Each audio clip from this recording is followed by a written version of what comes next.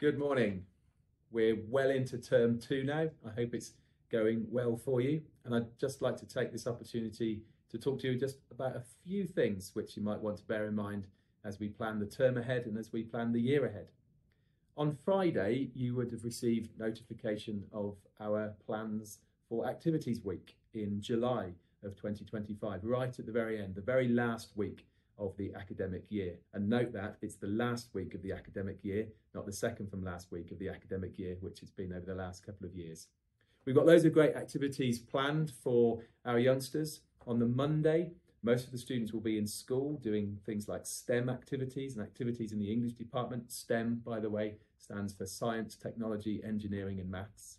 And then on the Tuesday, Wednesday and Thursday, there are for each year group two sort of packages of trips and events for them to get involved in. They'll sign up to package A or package B. That's going to make it easier for you to choose which activities you want to get involved with. Another bit of feedback we received from you, which we've acted upon, is we're now arranging our trips and our activities by year group rather than by house group. That means that students get to spend the week with their friends of their own age because they're separate, they're organised by year group. And then the week finishes with a sports day. That is a house activity, and there's a great deal of friendly house rivalry as they compete to score the most house points, win the most races.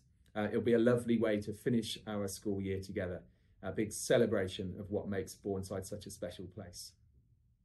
Now, I also wanted to talk to you about attendance, because this is the time of year when I guess it's drizzly outside and it's a bit cold and damp in the mornings. This tends to be the time of year when attendance sort of drops a little bit. So it's an appeal to everybody, to students and to parents, to brush off the grey morning doldrums, to disregard the snivels and colds that sort of are part of what we do this time of year, and push through that and get into school. We see every year that the students who make the best academic progress are the students who attend school. So overcome the difficulties, overcome the little snivels and get yourself into school, and that will make a difference. We know we've got all the data to prove it. That will make a difference to the progress that you make. And finally, just a reminder about the Lion Aid concert that's taking place on Wednesday at 6 o'clock.